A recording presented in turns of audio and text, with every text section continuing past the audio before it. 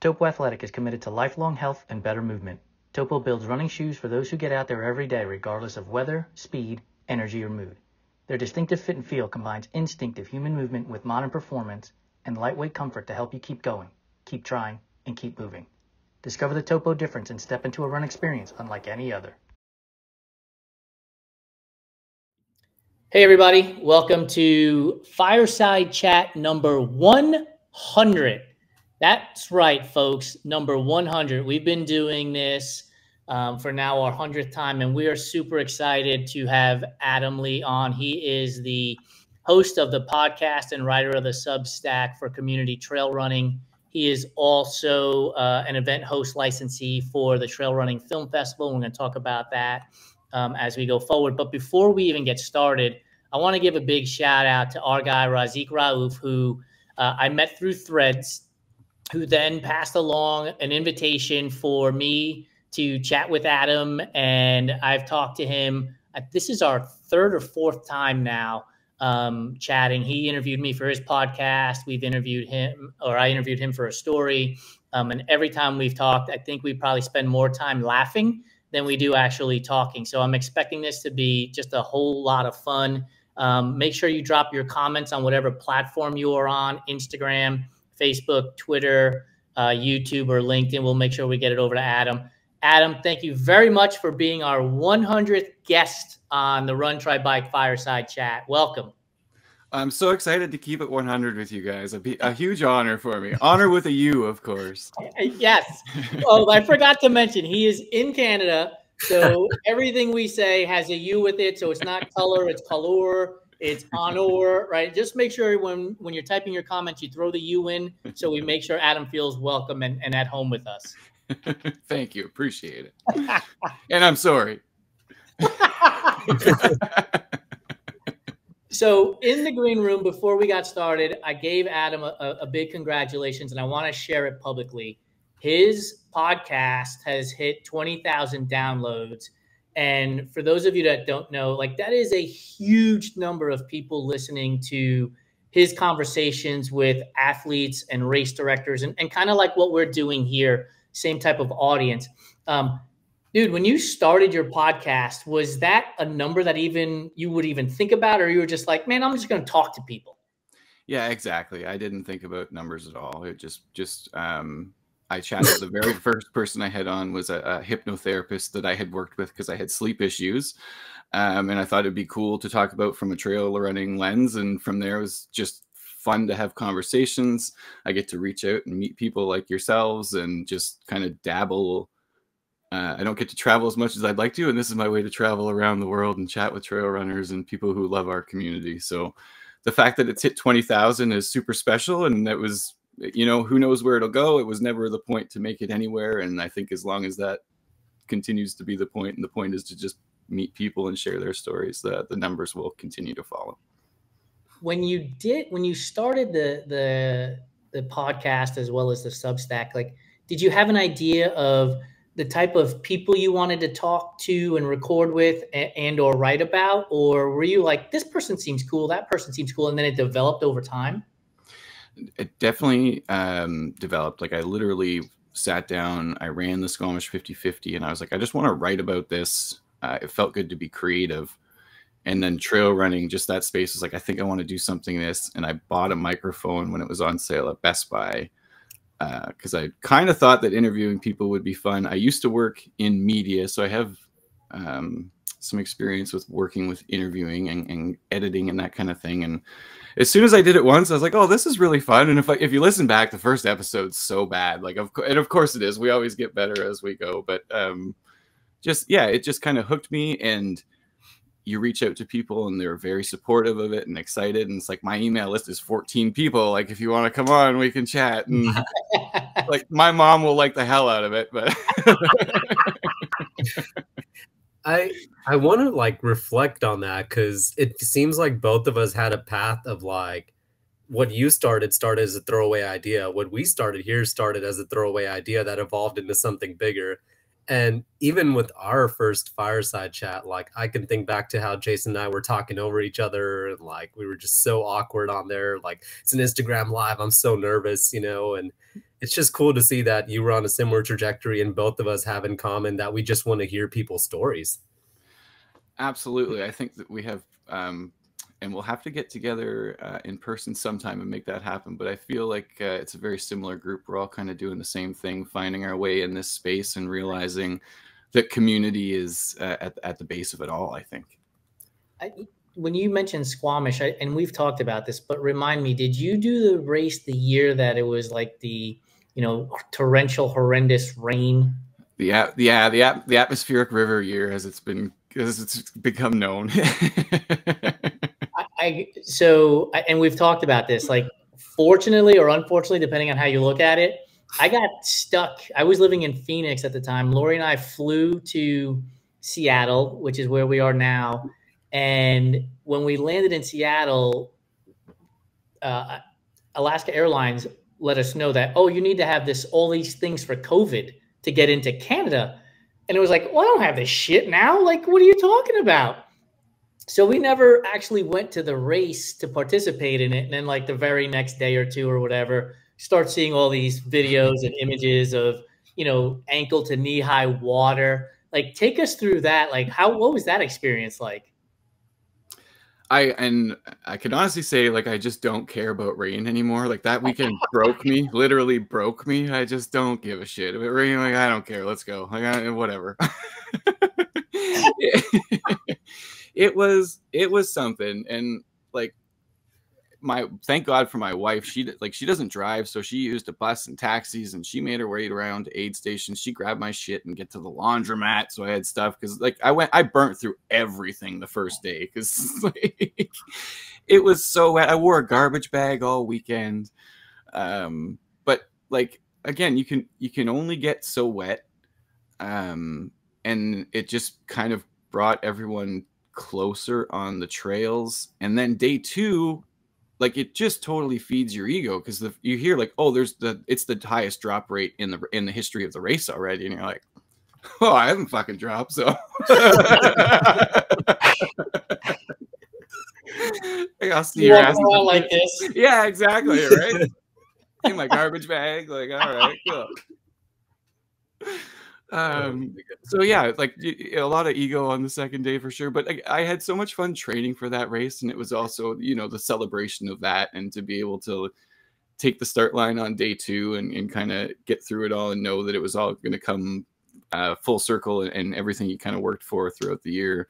A little bit of rain, you don't care. A lot of rain is the same. Like, once you're wet, and it is what it is. So the people standing at the aid stations all day, the people like my wife coming around, like, those are the heroes as far as I'm concerned. At least we're running and keeping ourselves busy.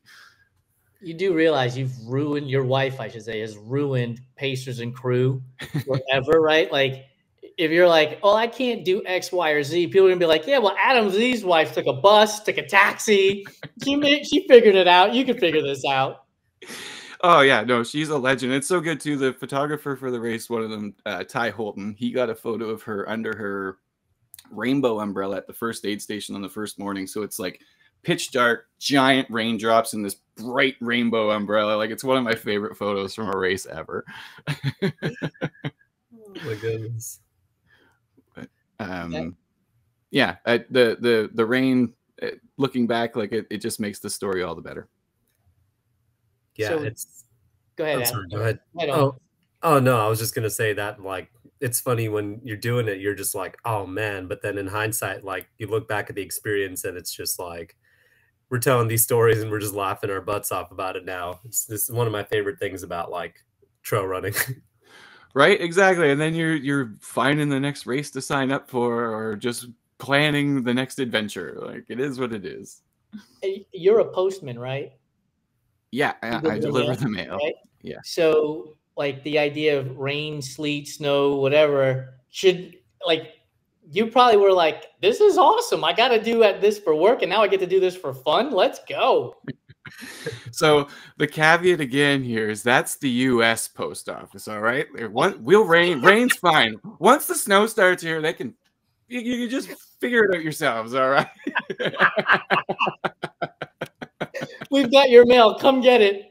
Yeah, exactly. We'll be there tomorrow. Whatever. Like, don't worry about it. Maybe next week. I don't know. Okay, it's snowing out. Oh, But you know, I do love work. It's my third career. I've done some stuff previously, so this being outside was the biggest draw, and I get to socialize all day and be outdoors, and that's the bee's knees. What do you think? And for me, I can answer this, and Om, I'd like you to answer this too. Like for me, the opportunity to get to talk to people is one of the things that I think is the best part about running this business. Is just talking to people. What's the best part of running your community trail running podcast and Substack? Yeah, I feel like our answers will probably be pretty similar because exactly, it's the meeting the people. Like I from the get-go to like the 20,000 downloads and that sort of thing, I wanted to celebrate numbers with everyone because it's a community thing, but that's never the drive. It's all about connections and meeting people and making the world feel a little bit smaller, you know, with something you love. It's really cool to be able to like, I can't wait. I know that when I'm in Seattle that there's someone I'm going to get to meet up with, you know, and that's all because of this. And it's the same with cities all over the place. And Aum, where are you from? I'm in Orange County, California. Okay, so when I get to Orange County next time too, I know someone I get to visit. So that's the kind of shit that I love, you know, like it's all for this stupid sport. I say it all the time, like, yeah, let's go run, you know, 5-10 miles, but then let's go have coffee or pizza or food and sit around and just talk to each other and laugh. Like one of the things that I get frustrated with our sports, and that's swim, cycle, run, triathlon, all of it, is the gatekeeping. You're not fast enough. You're not this enough. You're not that enough. You're not whatever. And I'm like, nah, man, I'm going to just build a bigger table because I want people to sit around and have fun and laugh with each other while we enjoy what's a hobby, right? Like the vast majority of us aren't getting paid to go run, you know, 100 miles. It's just not happening. So let's have fun with it. Let's joke around and have a blast. And, you know, you shared your picture of eating pizza and I loved it. I was like, this is so awesome. People are now sending us pictures of themselves eating pizza. I can attest to that, man. He was so excited. He's like shared it with me immediately. But yeah, I mean, I have to agree all the same, man. I think my answer is the same as both of you. It's the stories, but not just like telling the stories, but like being that extra push for people who think that their stories don't matter because it feels like our media has portrayed X, Y, and Z as like the stories that matter. And we're out here changing that perception, which, as you talked about in the green room, like that sport, our sport is just like growing, and there's an opportunity for us to like create this like all-inclusive community where like everybody with everybody feels comfortable at the start line. And just I can't tell you how many people I talked to who were just like, you want to hear my story? I don't think my story matters. I'm just doing a 5K, you know, like, and then you give them a nudge and they open up to you, and you just it's amazing the stuff that you hear from people. And it takes and I'll ask you guys, but I'm fairly certain with the growth that you're experiencing that kind of answers itself. But the more you tell the stories, the more open people are to sharing with you. Yeah, you know, it's funny you say that because I was about to ask you, like, over the course of your time with your podcast, you've probably had a story or a handful of stories that have impacted you that you recall that you could tell over and over again. And to your point, so for me, that person is Jennifer Comfort. I talked to Jennifer Comfort. I interviewed her for a story, and she was like, I just don't know what to talk about. And she was apprehensive, right? And so I said, well, let me tell you about myself. And I told her about my issues with alcohol. I told her about my issues with disordered eating. I told her about my divorces. And then like, it was like, I gave her the freedom to express herself. And she just started talking. And I sent her the story before we published it on our website. And she was like, one of the things I didn't talk about, and I don't know where this fits into the story on your site, is the reason why I got into running and why the guy that died, a friend of hers, had passed away while running the Chicago Marathon. He was the one person she told about the sexual assault that she experienced. And for her to send that to me and say, I'd like to put this in my story, was super impactful. And since that post, she and I have been on a Fiery Embers chat, and we've laughed, and kind of like similar to you, like we'll talk every now and again. And so we've had that real serious topic. And then during the Fiery Embers, I asked her, I said, you are about to get into a rocket ship with Matt Damon to blast off into Mars, and the only thing you're going to eat for the rest of your life is sweet potatoes. What are you eating before you get in that rocket ship? And she answered, wheat thins. And I'm telling you, dude, like the tears. I couldn't believe it, dude. I couldn't believe when I read that. We put out a trivia Thursday about that, and barely anyone got the answer right. I was like, why? It's absurd. All the things you could have eaten. That was your choice, right? And so, like, I wanted to ask you that question too, right? In return, like, what's the story or stories, that have impacted you through the history of the podcast that you've been putting together that you can recall immediately and be like, yeah, absolutely, this one person or this one conversation? Well, funny, like definitely the first episode with Mimi, that's the hypnotherapist, just because she was so supportive, and she went way out of her comfort zone too, because she had never talked into a mic and been recorded either or anything like that. So that stands out because it tugs at the heartstrings, obviously too.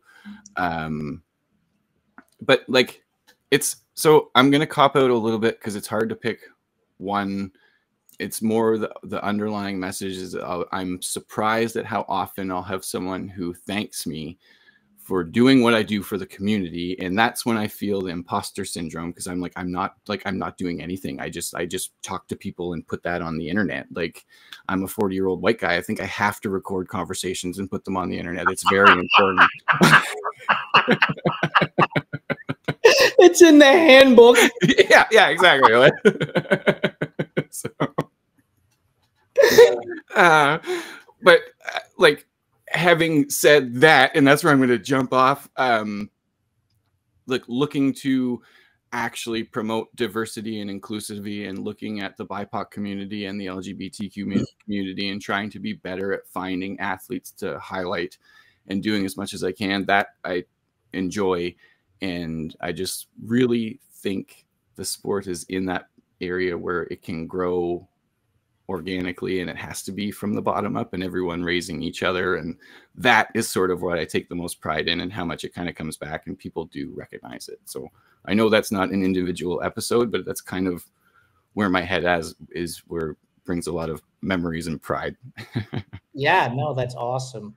I'm going to ask one more question as a follow-up. So in your format, your podcasts are like, 15, 20 minutes long. Was that intentional, or were you go back to that first one where you're like, I don't know what the fuck I'm doing, and it was like, okay, this isn't good enough, and move on, and that just became the thing? No, it was definitely intentional. I have the attention span that I do. So 15 minutes is kind of like, I figured it would be in my wheelhouse. I did it in the beginning. It was going to be 15 or less every time. And I've noticed as it's went, I like to have like 15 minutes for the conversation, and then give myself some time off the top or whatever. So it ends up being a little bit closer to 20. And that kind of came over time, because 15 minutes to get either edit a conversation into it just starts to get chunky, and trying to get someone out of get something out of someone in that short of time can be a little bit of a struggle. I've also figured out the format a little bit too, where we can kind of highlight something that the person works on. We're not necessarily having a conversation like the three of us are today. We kind of sit down with more of a goal to highlight what they're doing. So that was kind of the idea. We could do it in 15 minutes and get people interested, and then hopefully looking to do some research and figure out some more about the topic themselves. That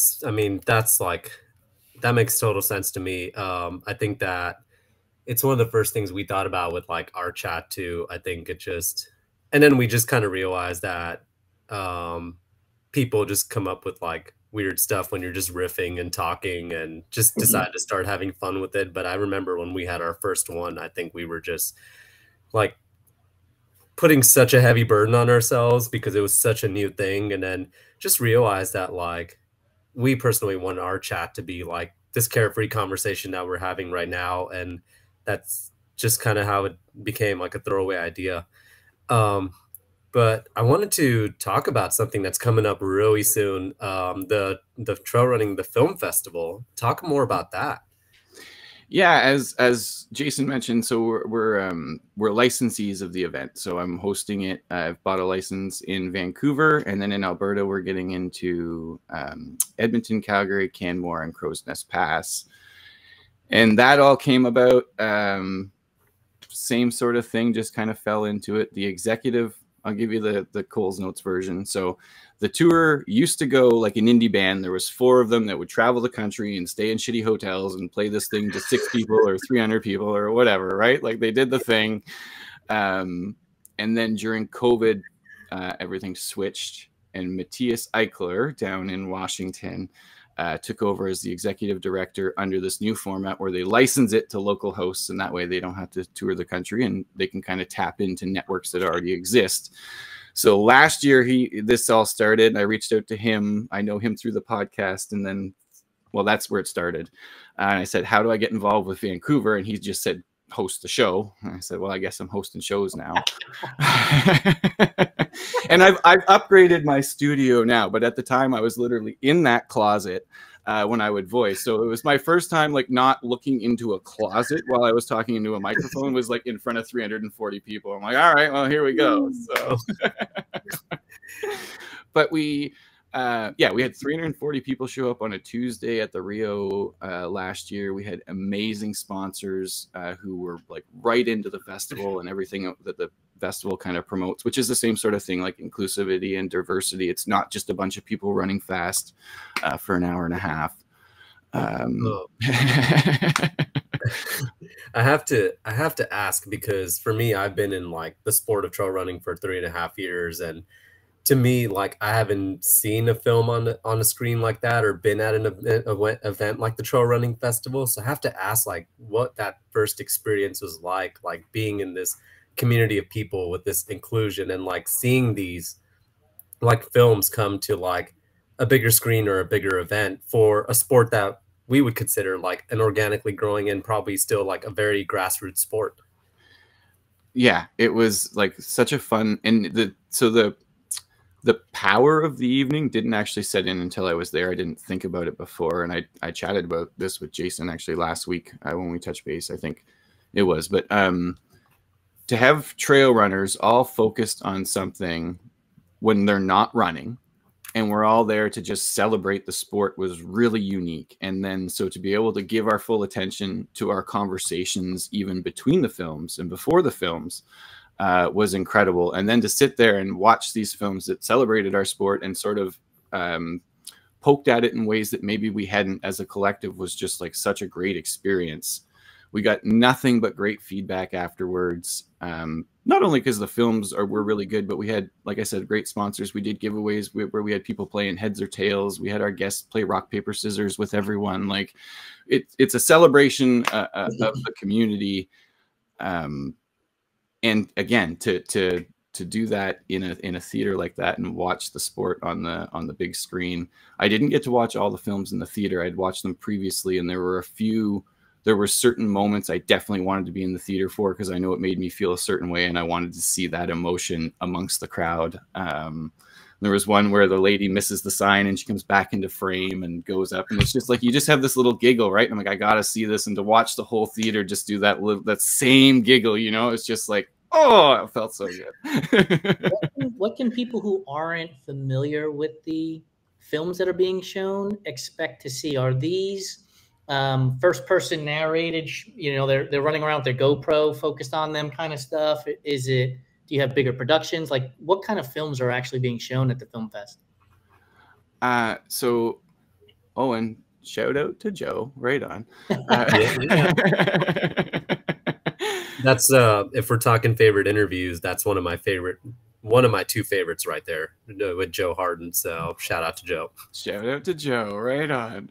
Well, if Joe wanted to know more about what the kinds of films would be, I would simply keep talking about them. And I would say that it's not your like YouTube kind of thing. The films are produced. So last year I was impressed with the films. This year I've watched the reel, and I will say that they knock last year's out of the water. These are beautiful films, a lot of fun to watch, well produced, great stories. There's like no to run Yatikas. I think it's hard to pick a favorite, especially before they play. But it's this Aboriginal gentleman that runs the Western States, and it's the first year they do like a land acknowledgement there. The runner also happens to be an artist. He creates the poster for the event. It's beautiful, and his story is awesome. Yassine Daboon has a film in it as well, and he's an open book about his struggle with alcohol as a younger man, and how that affected his life, and kind of come full circle in his running. And so the running, I love it because you get the eye candy, these beautiful mountainous shots and all that kind of thing, and then the stories are what pull you through, and you get to learn more about these people and humanize everyone and make the sport more human. I think it's just so mind-boggling to me, and I'll have to go to one of these film festivals one day, because like every single documentary I watched, even before I got into the sport, like the way I'm envisioning it, like I'm sitting in my house, I'm watching it on YouTube, like I'm watching it on my phone. So to think about it, like being with an audience and reacting with the audience, that's what gets me, because that part of it just seems amazing, and I think kind of brings in that whole like community aspect that we were talking about. Yeah, that's it. You get to share the human experience. I think one of the movie that I've seen probably more than anything else when it comes to the trail running is the documentary that Billy Yang did on Zach Miller a number of years ago. And I raced with two mantras. Well, really one mantra, and then another one has been added. My mantra is all gas, no brakes. And the other one that's been added is show up and blow up. And like that's the way Zach Miller races, right? Like that dude is like, look, my goal is to win, right? He's not like, I hope to finish. He's like, I'm here to win. And the guy goes balls out. And when I watched Billy Yang's video or movie on that, like I was drawn in immediately. So I have to imagine that the attendees to your film festivals, the ones that, in Vancouver and then obviously now in Alberta that you'll be having, have got to find like that connection to it as well. And I'm sure you feel it in the theater when you feel that electricity or that emotion connected to the film that's on the screen at the time, right? Oh yeah, absolutely. You get like, there's a little something there for everyone, and you never know what that'll be for someone else. So to have such a varying array of stories told, that's it. Everyone in the theater has a moment, or hopefully has a moment, where they can kind of feel themselves in the sport and the pride in the sport, right? And being a part of it. Because that's the other thing too. Like, I don't want to go on too much of a tangent, but all professional sports are kind of trash when you get into them now. So to have a sport where we can just love it for what it is kind of wonderful. All right, I'm going to put you on the spot. You're going to submit a film to the Trail Running Film Festival to be shown. What's the genre? What's the storyline going to be like for Adam Lee's film when he submits it to the Trail Running Film Festival? Oh my gosh, you have put me on the spot. If it's going to have to be My Ugly Mug, it would be some sort of comedic relief, maybe like 45 seconds of just giggles and trying to make people feel much better about what they're doing. I got it. I got one. Garbage Bag, the Squamish story. Yeah, it's like a cover of like you doing this with the Oh, right? You got to answer the question too now. The Film Fest teaser is just the bag blowing in the wind, right? Right. With torrential downpour rain. Wait, I got to answer the question now? Yeah, you do. You got to put a film out. What's the film going to look like? What's the genre? What's the title? Oh, based on every race I've done, I think Trail Nap, a love story. And it's just me, a collage of like all my trail naps, or can't do races without them. A silent film. Yeah.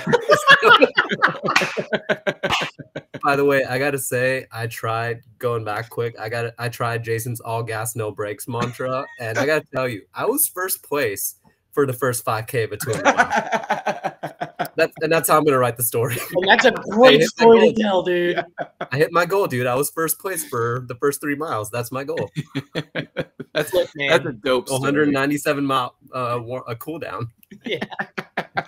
Look, that story is going to be way better than like I was conservative in my approach. I ate the proper amount of calories. I drank the proper amount of food, and I finished the race. Like I fucking got to the start line. I went as hard as I could in this 100-mile race. I made it to mile 70, and I took a nap for 6 hours. I got up and walked the other 40 miles, and I finished the race. But it was the best thing since sliced bread. Like that's a much better story, dude. You know what? I'm making a BTS post about this. I don't care. I'm taking our 3 films, All Gas, No Brakes, Garbage Bag, and Trail Map, and making little posters. It's going to be great. And by the way, I love it. My film would just be me breathing so heavy into the camera. They'd be like, this is terrible. And then Whopper. And then, yes. Oh, Impossible Whoppers. Pizza. There will not be a single dry face. There will be so many tears in the audience. Tears of laughter, tears of joy, like tears of sadness. Who knows? Tears. Right? If they paid their sadness, all right. Yeah. Hey, Burger King, if you're listening, we're looking for sponsors. Oh man, you can put the Whoppers in the mail. I will deliver them. They need to make a film, a silent film that's just people's reaction to seeing food at trail races. Like, you know, you get like that. Do you want this? Oh, do you want this? Do you want watermelon? Ooh, I want to see like the collage of reactions of that. That would be a great film, dude. Yes. Aid stations, The Decision. Yeah, people don't make content about aid stations enough. I think that's untapped territory for sure. Yeah, I actually think you're onto something. That would be a lot of fun. You could. Do you have a good? Yeah. Do you have a good aid station story, Adam? I left an aid station. Should I tell this story, or do you want me to save it for your trail misadventures? Oh yeah, you could save it for that, but okay. You've got to have more than one. No, that's a good one. But I think definitely getting to I have a bit of a trucker's mouth. I know you probably know this from some of the conversations that we've had. So I think I throw a lot of people off with how much I swear, and then I'm still smiling in a good mood. So they don't really know what to do. I think they think I'm okay, but they're a little worried it could go off the rails at any time. Oh my God. Real quick, Joe says my trail film would be chasing cutoffs. Yeah, me too, Joe. Me too. Amen to that. So I'll tell you, my aid station story is like the very first 100. This was the second 100 I ran. I get to this aid station. They have the tray out with like these beautifully diced potatoes that have been roasted, you know. And I get there. It's like mile 70. I'm fucking starving. I take my grubby, dirty, snot-filled hand. And I just put it in the tray and grab as many potatoes as I can. And exactly. That was the response. She's like, meanwhile, just to the right of that is like all the beautiful Dixie cups lined up, you know, so that you could take the Dixie cup, dip it in the salt. And I was like, oh. She just picked up the tray, turned it in the garbage, dumped it all out, and then remake them all. Oh, that's amazing. So mine isn't the same, but I had to say they gave me a potato and it dropped on the ground. And this was the 50-mile day or whatever, the last aid station. I looked at it and I looked at them. I went, I don't fucking care. And I grabbed it and I just jammed it in my mouth. It's just like, oh my God. It's so true, dude. When you're in these ultras, like all that stuff goes out the window. You just don't give a shit. You're exhausted. You're sore. Like, I want this to be over. And then they cheer for you. You're like, all right, yeah, I did the thing. Okay. Yeah, exactly. Oh man. I'll be racing Lake Sonoma in about 3 weeks. At every aid station, I was going to be like this. You have to. That's so. And that's what I try and do in the race photos sometimes too. I call it the 5-year-old muscles because you have to flex way too hard like a 5-year-old, and then you have to smile real awkward, like.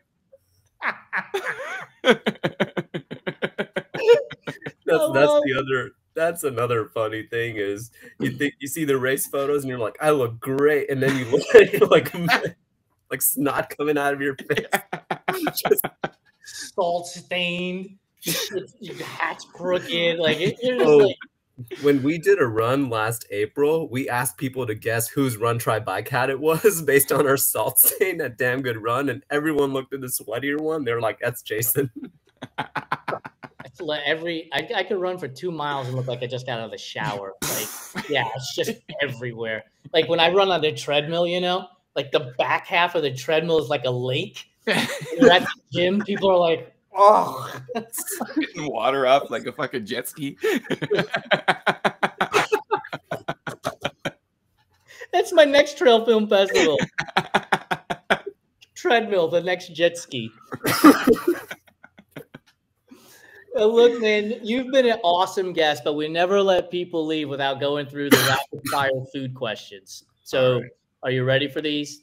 As I'll ever be. You've answered this more than once, but it's our quintessential question, and we get more shit, man. We get more pictures sent to us about this than anything else.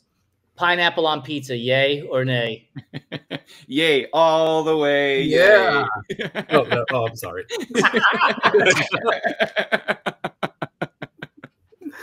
Yeah, except that the picture you sent me did not have pineapple on it. It was a plain cheese slice. That was Sheena's. Mine is mushroom. I love mushroom and cheese. That's my jam. Give me that. See, no pineapple on that one. No, but pineapple's on Canadian, and I mean, come on. Oh, Canada, baby. Oreos. Are you the OG? Are you the double stuff? Or are you those Oreo thins, which are really nothing more than fucking crackers? Yeah, no, Oreo thins are garbage. You want the original Oreos, and you take 2 of them and you put them together like the double stuff, but you do the work yourself because I'm so sick of everyone having the work done for them. I've never heard this answer in my life. 100 episodes, and we're finally here. So do you peel them or do you just pop them in like aspirin? Oh no, you want to peel them. So you eat the chocolate bit, and then you have to peel the next one and eat the chocolate bit. Then you put them together, and then you get the payoff. Also, how you make the sandwiches, the cookie lasts longer too. You're doing a lot of work, man. I'm like an aspirin guy. I just pop them in, just like aspirin. Oh yeah. That's what happens if I don't. Chocolate almonds, forget it. Like and get the fuck out of my way. Licorice. Are you a red or a black licorice fan, or no licorice at all? Red licorice for sure. Yep. Red Vines or Twizzlers? Oh, Twizzlers. Nice. Do you bite it off and then use it as a straw? You can. It's got to be certain kinds of pops, and you only get a couple sips out of that. Pops, for those of you that don't know, it's called soda or cola, by the way. Yeah, we have pop. We have pop in the foyer here. Yay! You sold a lot of tickets to the Trail Film Festival, my friend. The foyer, right next to the garbage bag.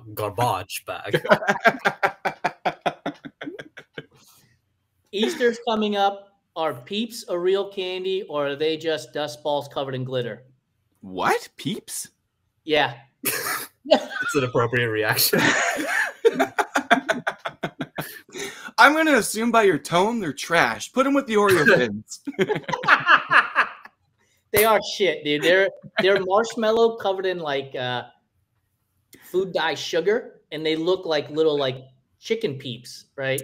And we get told all the time, oh, the best way to eat those is to eat them stale. And I'm like, wait a minute. You want me to take something that's bad, make it fucking worse, and then enjoy it? Okay, so you know sour keys? No, we're American. Okay. All Canadian keys are sour and you can eat them, all right? Like that's how it goes up here.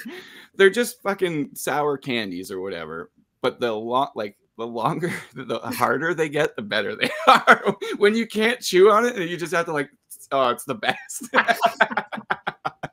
So you want to open the package, leave it for like a month and a half, and then go back to it. Candy corn. Is candy corn a real candy, or is it just earwax covered in sugar? Oh.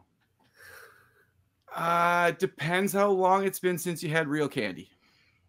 Every day I have real candy. Oh, then it's not real candy. Red velvet cake. Is it a real flavor, or is it just chocolate cake dressed up to go to the prom? Well, you ruined red velvet cake for me now, I guess. Good. I thought it was fancy. I didn't know it was just dressed up. Yeah, it's just chocolate cake with red food dye, man. Like, oh, hey, they got me. Is a hot dog a sandwich or a taco? Oh, sandwich before taco. Unless you put it on a hard shell. No, hard shells are not a thing. Stop it. Like a hard shell is just a put together tortilla chip until it shatters everywhere. Okay, so the Mexican aisle at the grocery store tells me that hard shells are a thing. No, it doesn't. Old El Paso, which is an American company, tells you that it's a thing. It's not a thing. I'm pretty sure it's a thing. They asked me for my passport before I go down that aisle, I swear. It's in the handbook. It's in the handbook. So are you a hard shell taco fan over a soft? No, I don't like hard shells. Oh, good. Thank goodness. I don't know how you keep that thing together. No, they're so dumb. They're so dumb. Right? If I wanted nachos, I would just eat nachos. Get nachos, exactly. Yep. Glad we agree on something. Creamy or crunchy peanut butter? Oh, crunchy. All right. So then when you make a peanut butter and jelly sandwich, how do you make it? Do you put the peanut butter on one side, jelly on the other, and smash them? Or do you put the peanut butter and the jelly on the same side and then smash it? I put it on both and then smash them. I'm all about this, the double cream, you know? And when you cut your sandwich, do you cut it into 2 rectangles, 4 triangles, or 4 squares? I go from the top down the middle, 2 halves, right in the middle. None of that angle shit. I want the same amount of crust on both sides. Aid station style. Yeah. So we interviewed. I just lost her name.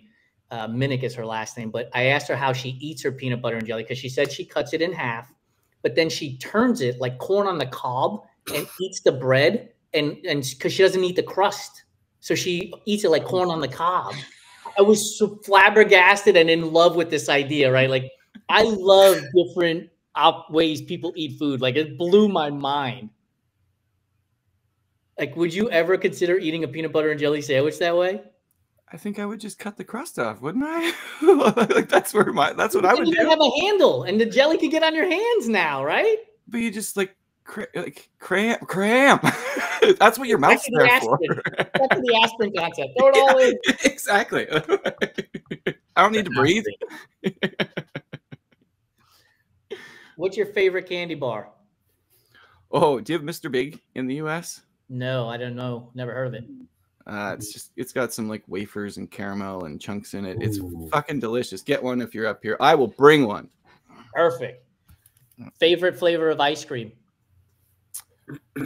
Like, you know those Ben and Jerry's where it's like chocolate fudge, triple chocolate, triple fudge. Yeah, those ones. All the chocolate. Oh my god, I'm such a sucker for chocolate. Pop-Tarts, frosted or unfrosted? They make unfrosted Pop-Tarts? Yeah, people love to chew cardboard, dude. That's what I'm guessing. Yeah, I'm there for the sugar. They're not good.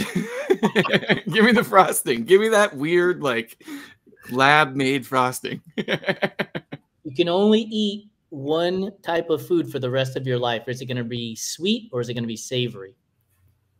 Savory.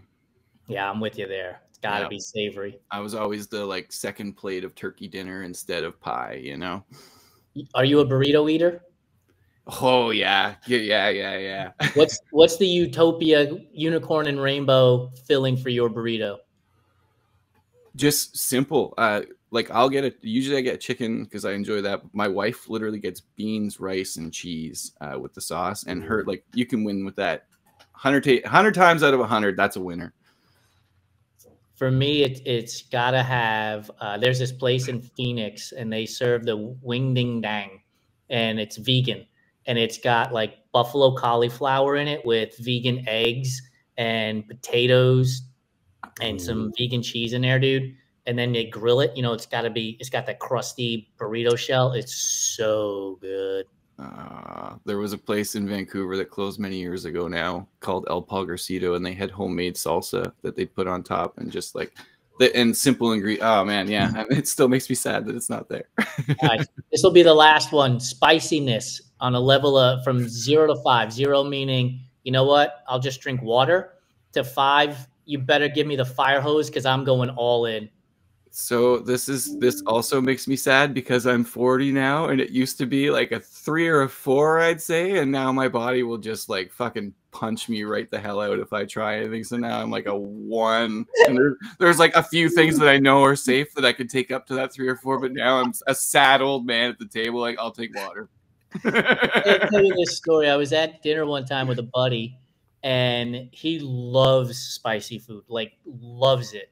And they have an option on the menu, like 0 to 10 or whatever.